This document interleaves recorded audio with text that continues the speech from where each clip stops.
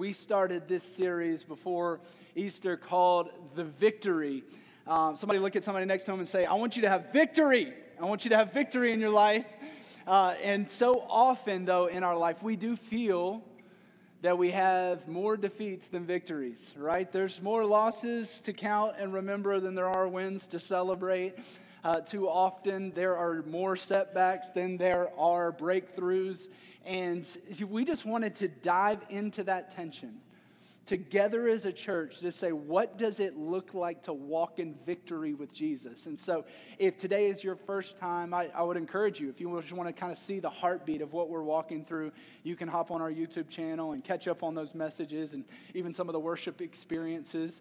And we can see how Jesus, all the way from going up to the cross, leading himself to the cross, to the grave, and then ultimately in being resurrected from the tomb, how we can walk in victory. But I think that if we don't hit this message today, this text today, we will miss one of the most key ingredients that we can find walking in victory with Jesus. And it's centered around this word called vision. Somebody say vision.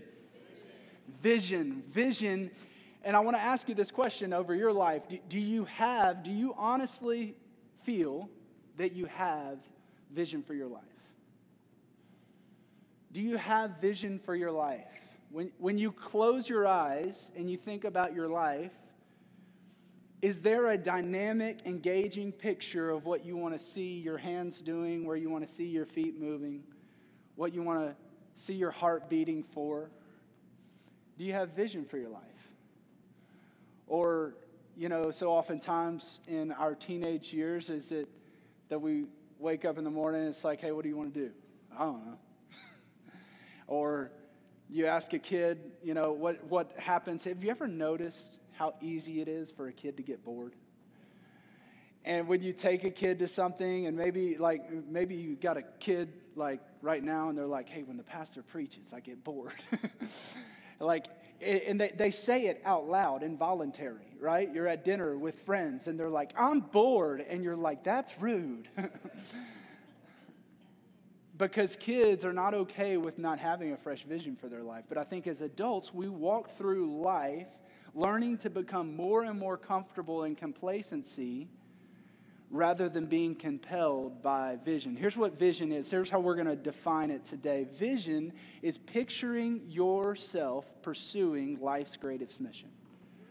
Vision, no matter if you are a believer in here or not, if you're a believer tuning in online or not, vision is picturing yourself, closing your eyes and thinking about your life pursuing your life's greatest mission. Now, we can define life's greatest mission in a lot of different ways, but we can all, no matter where you're at, we can all agree that we have a greatest mission for our life.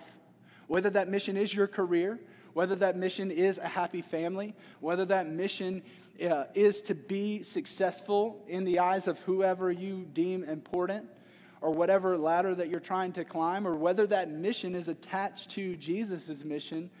I really am not trying to make that case at this point. All I'm saying is that we all have a great mission for our life. And when we close our eyes and envision, what does it look like to find success? What does it look like to get ahead? What does it look like to experience financial freedom? What does it look like to experience peace in my relationships? What does it look like to experience joy? But so often, as we sang in the song earlier today, that we find ourselves trying to sing for joy in the lowest valley, right? We start trying to find ourselves seeking joy when it's really full of despair and tension. And what do we do when something is clouding our vision? Because we all have something clouding our vision. What is clouding your vision this morning? Is it a relationship? I think that's why the Lord just wanted us to have that moment earlier in that song. And I praise God for Michael. Can we give it up for our production team and our worship team? Leading us in moments, because I felt like as we're singing that He was faithful then, He's going to be faithful now. His goodness is running after us as we're chasing after the goodness of God, that we're doing that knowing, we're all sitting in tension, wondering, like, is that the reality of my life? Like, is his faithfulness a reality of my life? And we have to be reminded of that. Like, we have to be reminded of where Jesus is in our story. But what's clouding your vision? Maybe it is, like we prayed earlier, it's a relationship that you're seeking peace in. Maybe it's a setback in your career. Maybe it was just stinking hard to get to church this morning. Maybe you have sickness in your house. And all you can see is putting out the next fire. Can I get an amen from the preschool moms in the house? All you can see is feeding the next hungry moment for your children. All you can see is the problem that's next. Something's clouding your vision, whether it's conflict, lack of clarity, lack of time. Anybody feel like there's more to do than we have time to do it? Anybody feel like there's more to invest in than we have resources to invest them in? If you didn't raise your hand, let me remind you of the ways to give here at Favor City Church.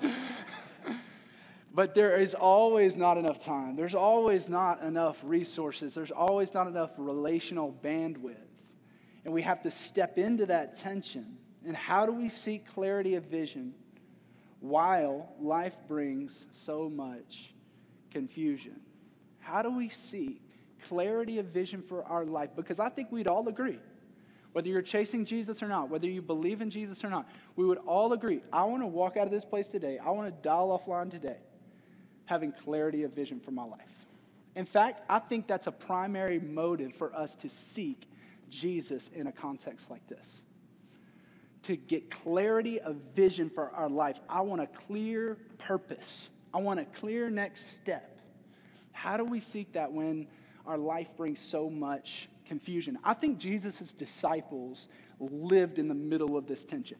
I mean, just think about it. They're following Jesus, and they go from miracles to extreme opposition. They're feeding 5,000 people, and then they're getting chased out of cities. They're flocking crowds around them, and then all of a sudden, Jesus is getting led to the cross and being flogged, beaten, and crucified. Like, they go from extreme favor to extreme fear. And they have this pendulum swing of emotion. They experience Jesus, their hero, being buried in a tomb. And now all of a sudden, we got him up out of the grave on Easter Sunday. Amen. He didn't stay in there. All of a sudden, he's walking in their midst. They experience burial and resurrection. They have clarity, then they have confusion. They're constantly walking in this tension. So if you feel that way, then I think you feel like the disciples felt. I think you feel like the very people that were following Jesus when he was on this earth.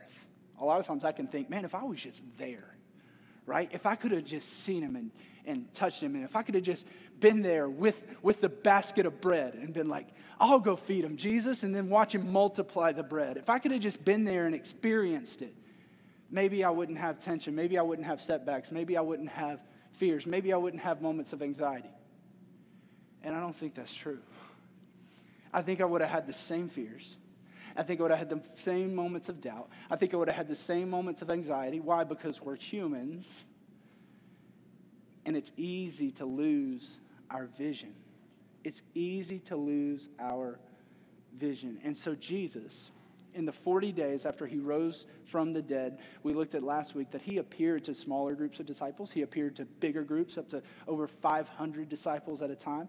And what was he doing? He was pouring into the vision into his disciples so that they could carry out the mission. I love the leadership quote that says, vision leaks. How many of you may lead people in your job? You may manage people, or you have a leadership role in some area of your life. And how many of you have experienced this? You tell people, you cast vision. This is how we're going to do this. This is how we're going to run this process. This is how we're going to run this assembly line. This is how we're going to go about fixing these products. This is how we're going to go about selling this. You're leading people, and then all of a sudden, a few weeks later, they don't have no idea what they're doing. Vision leaks with your kids too, by the way, right? They just forget stuff. because you pour vision in, but vision constantly pour out. So he's repouring the vision into his disciples. And so he gives them this clear, compelling mission that we're on. It's called the Great Commission. We looked at it last week. He says, go therefore and make disciples.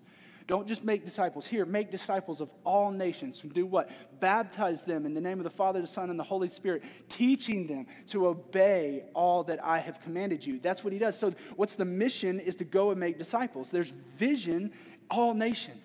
When Jesus closed his eyes, he saw every skin color. He heard every language. He saw every people group that were in dissension, that were far apart. He saw them coming together. That was his vision that he's pouring into the disciples. Here's the strategy.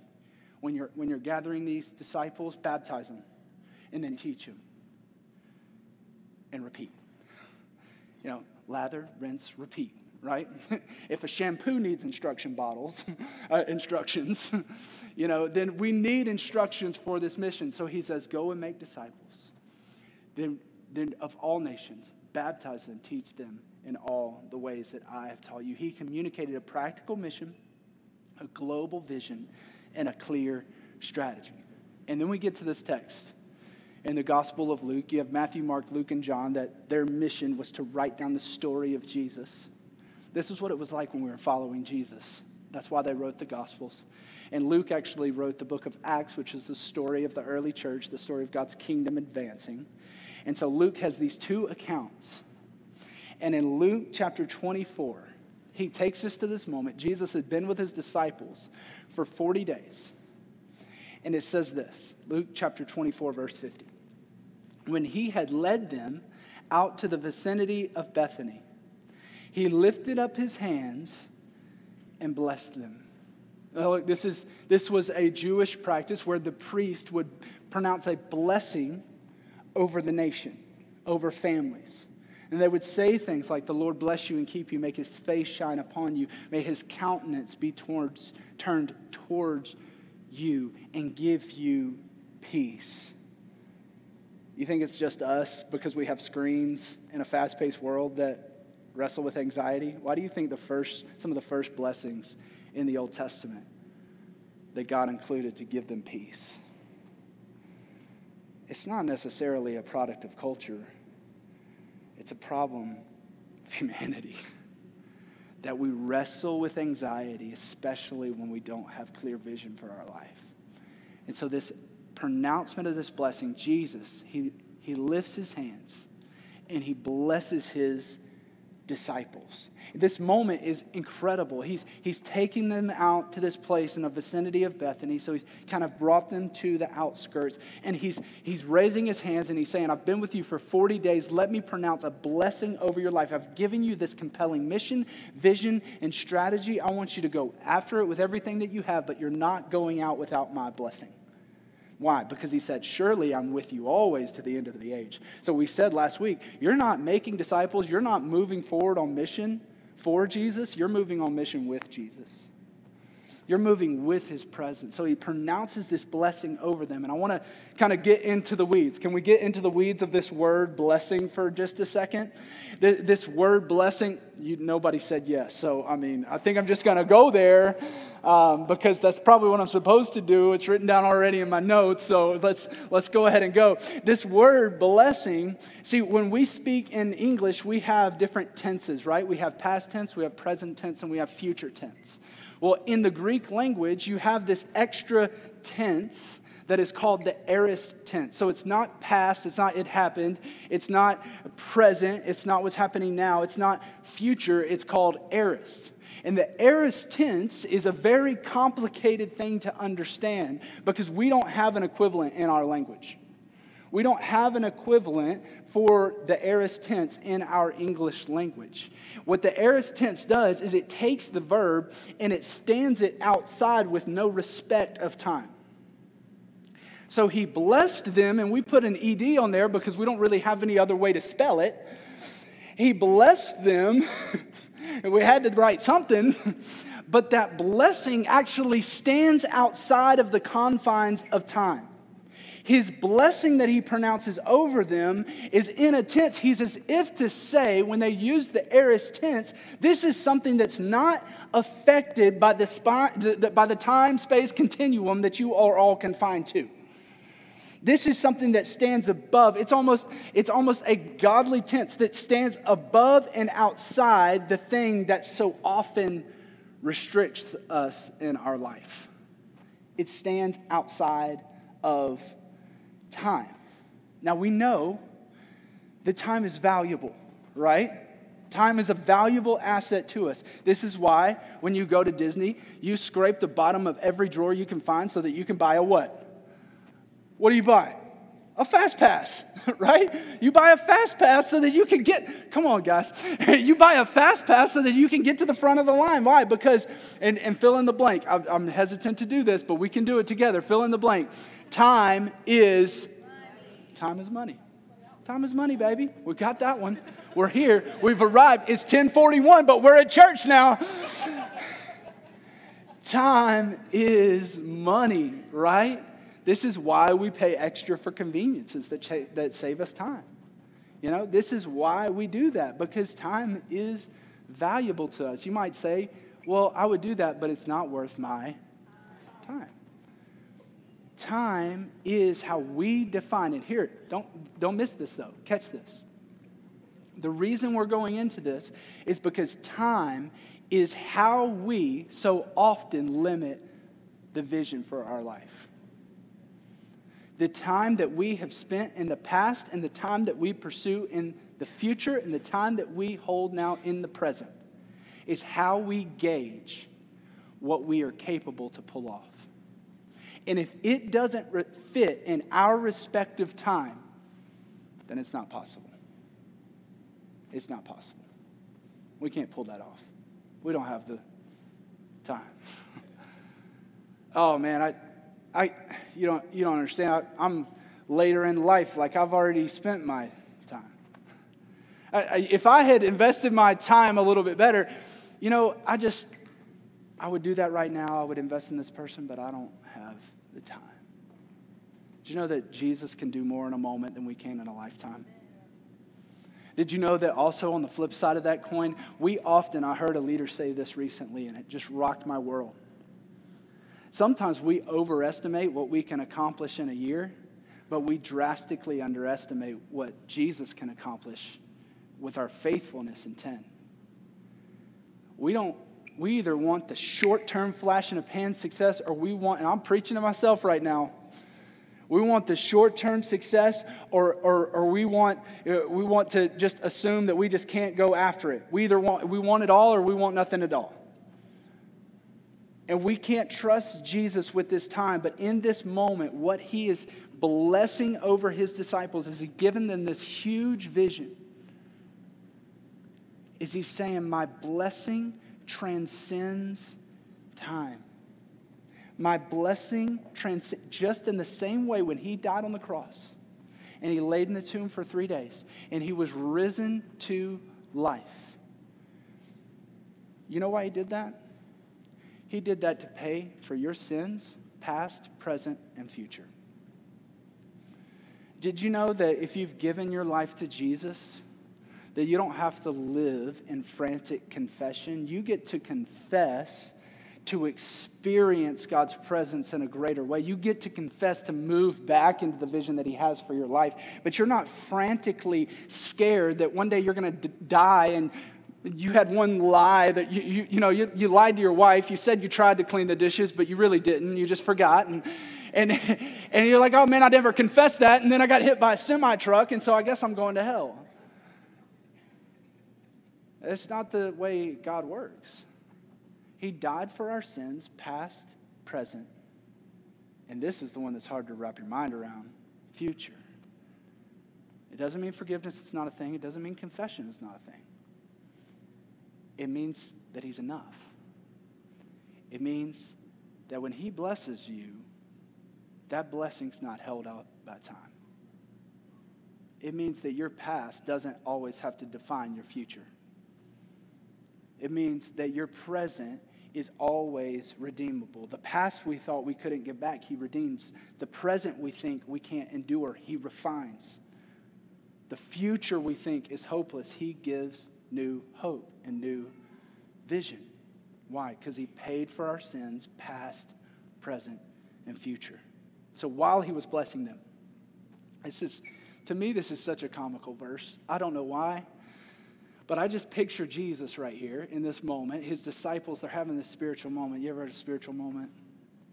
Open your hands like you're just receiving this. I'm with Jesus. He's blessing me. I'm probably closing my eyes right here. I'm like Jesus is blessing me. And all of a sudden it says, while he was blessing them, he left them and was taken up to heaven.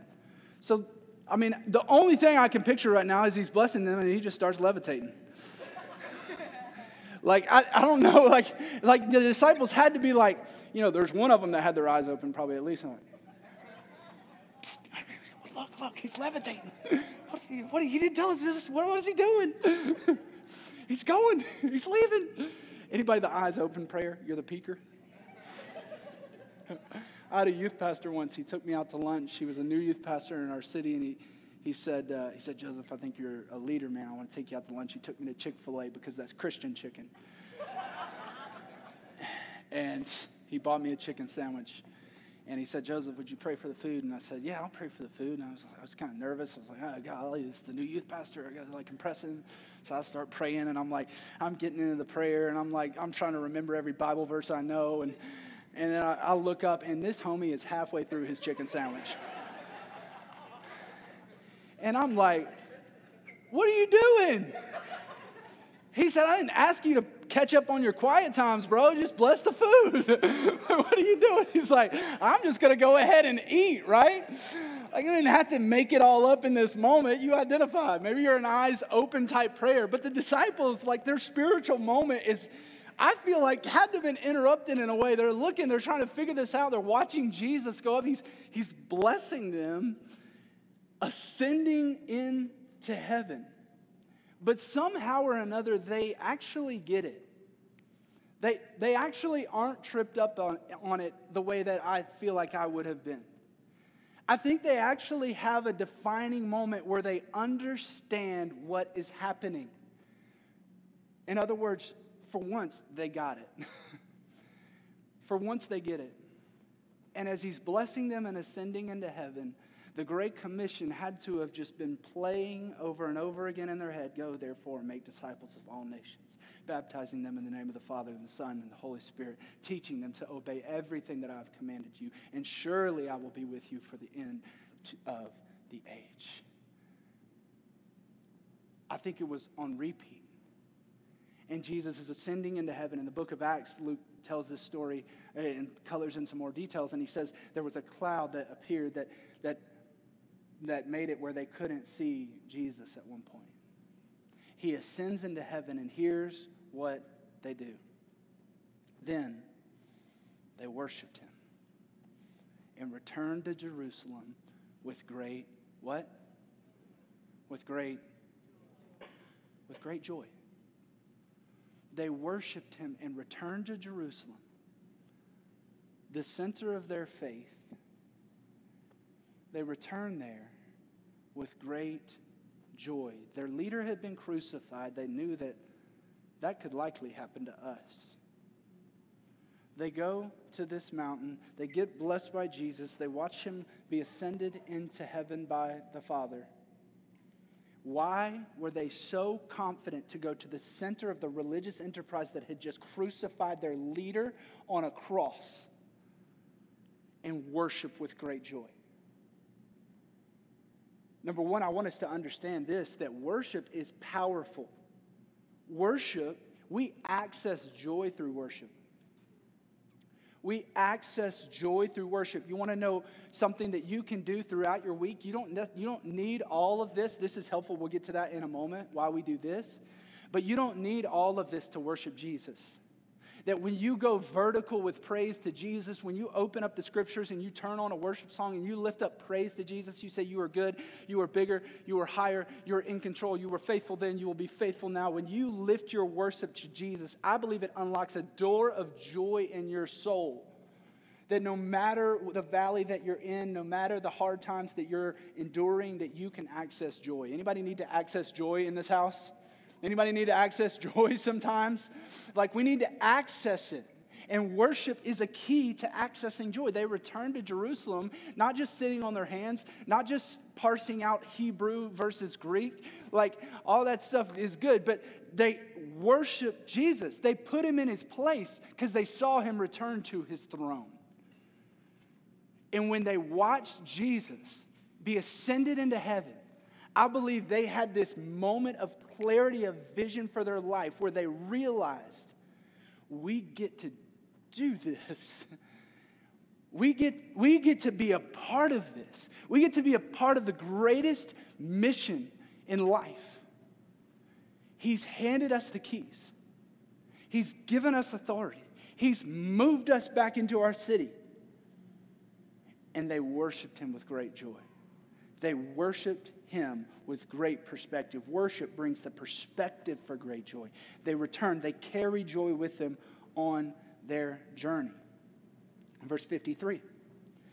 And they stayed continually at the temple, praising God. It was a regular rhythm.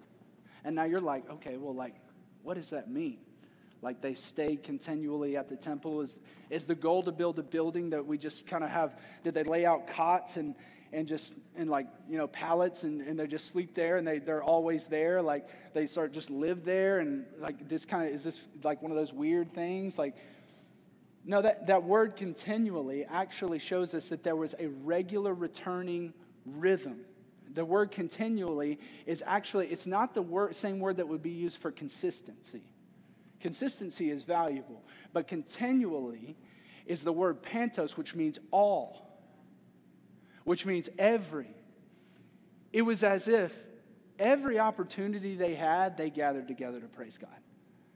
At every space they could occupy, they gathered together to praise God. We can color in those lines because we see it in the book of Acts.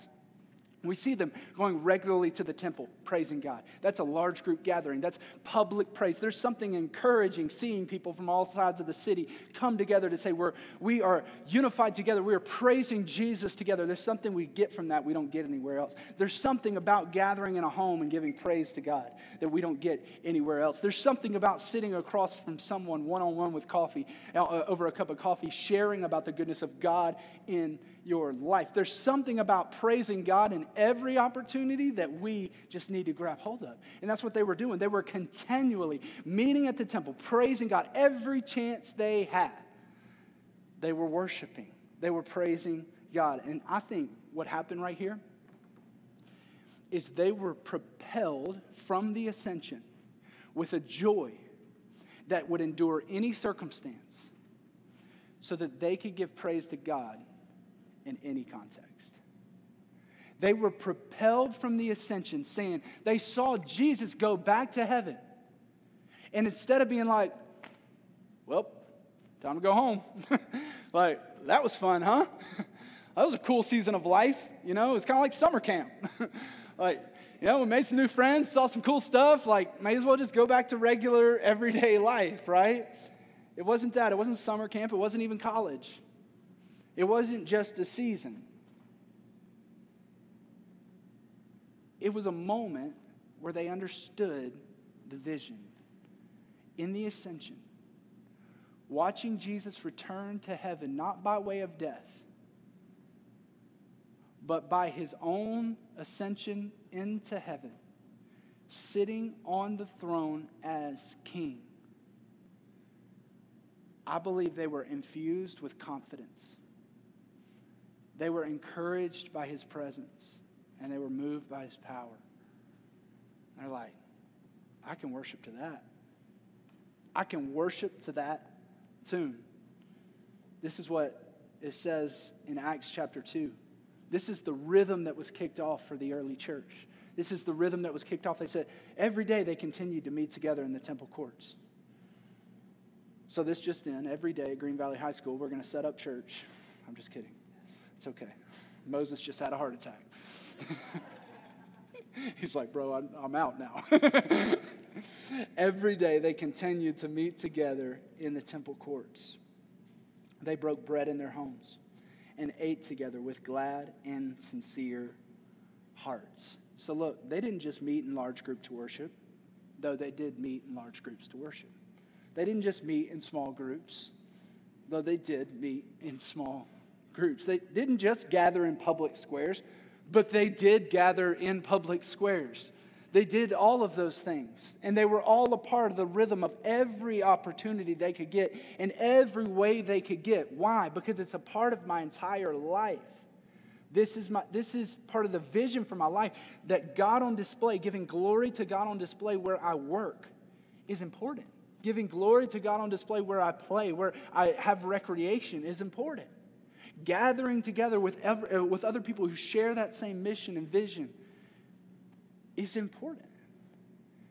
Because we can sing the songs that our heart needs. We can read the words that God wrote to us.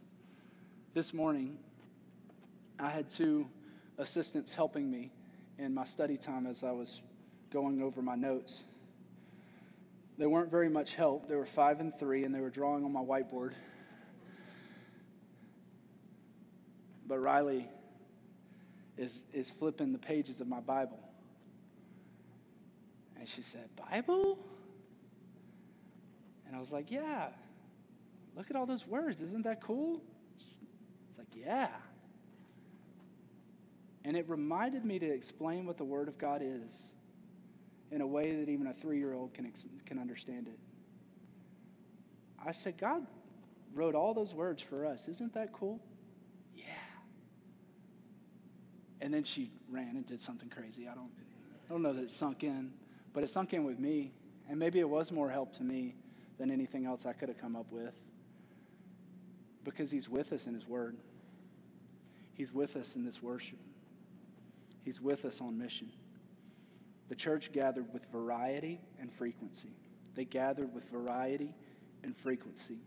We want to be in places and spaces where the world is, because that's where He's sending us. We want to be in places and spaces where we can encourage us, because that's where He is sending us from.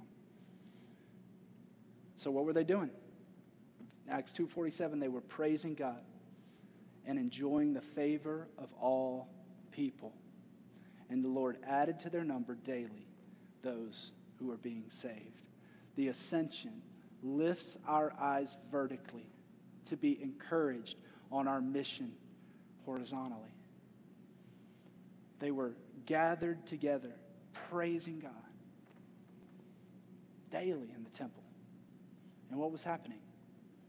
People wanted to be around that. So what do I know about that? Well, they weren't just some snub-nosed, stuck-up religious bunch in their little holy huddle where they made no room for anybody. They were in the city. They were at the riverbanks. They were sharing their life and their testimony. They made good food and they shared it. Amen? They had people at their tables. They were fun to hang out with, because they had favor with people, and the Lord added to their number daily what? Those who were being saved.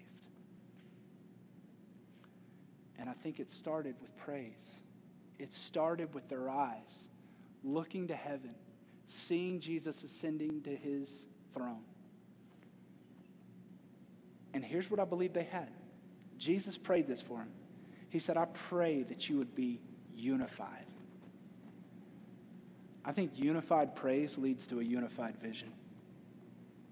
You know why it's important for us to gather in small groups and collect together in a large group?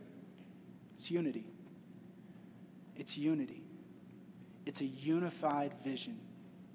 Our visions for our own lives are going to be nuanced. The places and spaces God sends to you and mobilizes you are going to be nuanced and different. But ultimately, the vision for our life is that we are attached to the greatest mission, which is that Jesus came to this earth to pay for our sins, past, present, and future. He stands outside of time, and He wants to pronounce a blessing over your life to say, "I will be with you always to the end of the age. I will be with you to help you sing for joy in the lowest valley. I will be with you to walk through every difficult circumstance. I will be with you to cherish every victory." Why? Because you're unified. I want to ask us a question. Is the vision for your life unified with Jesus? Is the vision for your life unified with Jesus? And I want you to honestly ask yourself that. You might have given your life to Jesus, but you would be in a season where you would say, I've lost my vision. And that's okay. It's been clouded by circumstance. It's been clouded by young children. It's been clouded by setbacks. It's whatever it is. We've been there in that tension. And today it could be a day where you refocus and realize that Jesus has ascended onto a throne. He's ascended onto a throne. And here's where he invites us. Ephesians 2:5 says, even when we were dead in our trespasses, you were dead in your sins. You thought you wasted your life. You thought your past was going to define your present and your future. You're dead there. He made us alive there, together with Christ. By grace you have been saved. And what did he do? He raised us up with him and seated us with him in the heavenly places in Christ Jesus. I think the disciples had confidence because they believed they were ascending with him. They believed in that moment, even though their feet walked back to Jerusalem, that when he said, surely I'm with you always, even to the ends of the age, that they were sitting victoriously with Jesus because the battle had already been won. The fight was already over. We're living in tension on the mission of bringing people back to their Creator with us. But at the end of the day, what they realized was that they are going to worship Jesus who's sitting on a throne, realizing that we're covered in the grace. You know what Colossians says? It says, if you've been found in Christ, when God looks at you, he doesn't see your mistakes and past and failures. He sees Jesus. When he looks at you, he doesn't see Joseph, thank God, he sees Jesus. And they're raised up with him, seated together in the heavenly realms and places in Christ Jesus. Jesus is the only way to find a victorious vision for your life. Now let me unpack this, because I said at the beginning of our message, and I believe this, that vision is the same for everybody. It's picturing your life on your greatest mission. It's closing your eyes and picturing, what does it look like for me to succeed? But I truly believe that Jesus is the only way to find a victorious vision for your life. Here's why. Because a vision that Jesus gives you is not shaken by expired time. The vision for your life is. The vision that is not moved by shaken circumstances is the vision that Jesus gives you. When your circumstances shake, the vision for your life shakes as well. The vision that Jesus gives you is not limited by earthly resources, but your vision is. My vision is. But he owns it. He said it. He stands above it. So I don't know about you, but I realize that our world is jacked up. Anybody want to give a second to that? Give a little hearty amen. Our world is messed up. People are messed up. I'm messed up.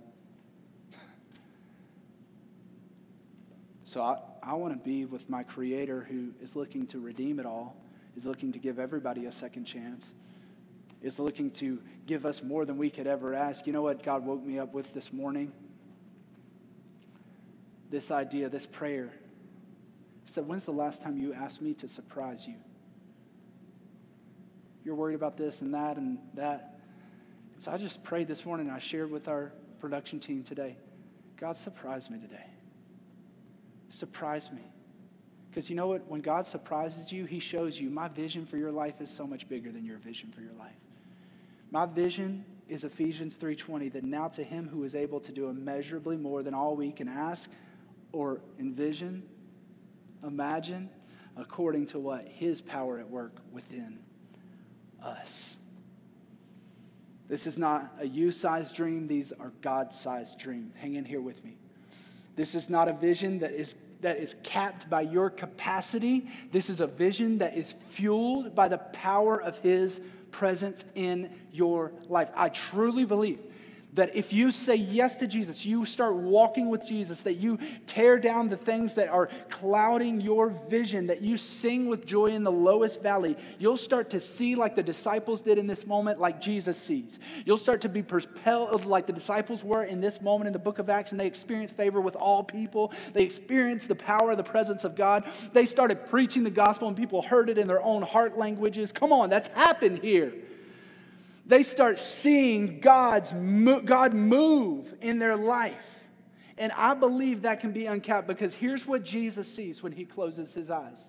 Are you ready for this? When Jesus closes his eyes and he sees the vision for the kingdom of God, he sees this. He wrote it down through John in Revelation chapter 21, verse 1. He says, "Then I saw a new heaven and a new earth.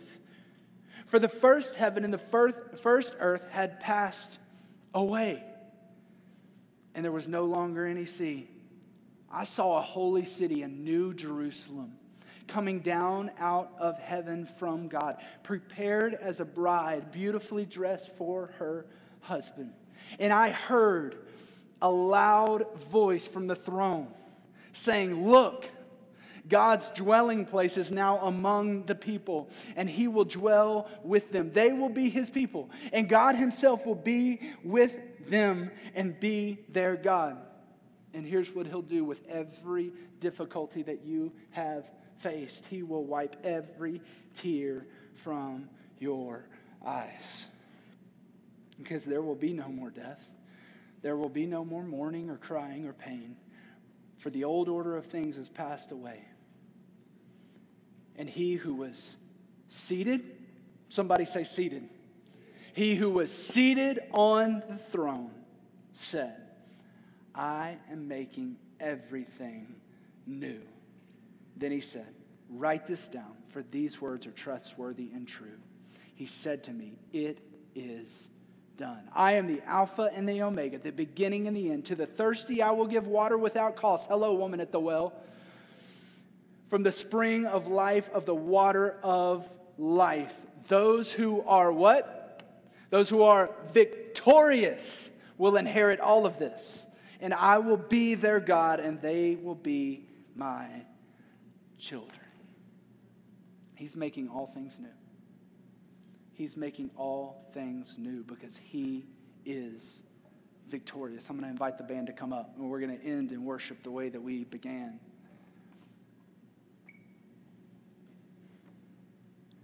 When Jesus closes his eyes, when Jesus envisions the future, the creator of everything that we see, smell, taste, and touch, the creator of you and I, you'll never meet a person who was not made in the image of God. He sees the old passing away. He sees the new coming. He sees a place where there are no tears, but that he is ever present to wipe them away. And so my question for you today is that will you trust Jesus with the vision for your life? Will you trust him? So I don't know about you, but I keep trying. I'll trust him, and then I take it back and I write some other stuff down. I'm like, oh, I forgot something. It's like when you turn a test in, and you're like, you turn it in, you're like, oh, okay, hold on, can I change that? Let me put one more thing on there. Will you trust him with the vision for your life? Will you trust him? You'll only experience so much success before that's not enough. You'll only experience so many joyful moments before the despair catches up with you. Why is it that some of the most famous, wealthy people end up in the most desperate, lonely places? I'm not downing them, and I'm not pitying them. I'm empathizing to know that you can accomplish everything you see when you close your eyes, and it's still not big enough for what he sees when he closes his eyes and thinks of your life. His vision for your life is way bigger than yours. His vision and hopes and dreams and man, if my kid would get this, so much bigger than ours. You just have to trust him. To trust him with it. So today, if you want to trust him with a vision for your life, maybe you say, I want to give my life to Jesus for the very first time. I'm going to be in the back of the room. There's going to be some other of our leaders in the back of the room. Just come grab us. Say, I want to trust him for the first time. Maybe you want to say, I want to trust him for the first time in a long time. But do that. Respond today. Take a step today to trust Jesus with the vision for your life. Can I pray for you? Jesus, today, I want to confess. And I want to come before you. I want to trust you. I want to trust you with the vision for my life. I don't want to be capped by my capacity. I want to be fueled by your power. I want to be surprised by your grace. I want to be surprised when you move and you show up, and I'm mesmerized because it's more than I could ever think, ask, or imagine. Jesus, I pray that you would do that for every individual in this room, tuning in online. Meet us in this place. We're desperate for fresh vision. We're desperate for you. Thank you for the ascension. Thank you for the reminder. Let us be more and more and more and more like